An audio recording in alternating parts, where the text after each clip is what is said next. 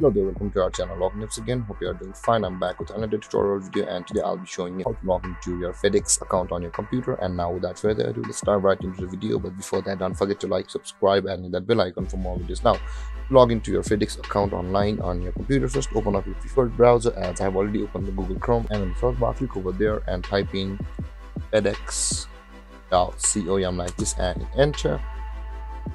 And after that, we'll be redirected to this page. First, let's select our language, and after that, you can see this is the home page of FedEx. On the top right corner of your screen where I'm hovering right now, there is the sign up or login button available over there. Click on login, and again you can see sign up or login. Click over there and you'll be directed to this page of the FedEx, where first you'll be required to enter your user ID over here, and after that enter your password over here, and then click on login to sign into your FedEx from over here. Or if you have forgotten your user ID or password, simply click on forgot your user ID and password to go through a procedure to retrieve your password or ID depending upon which one you lost.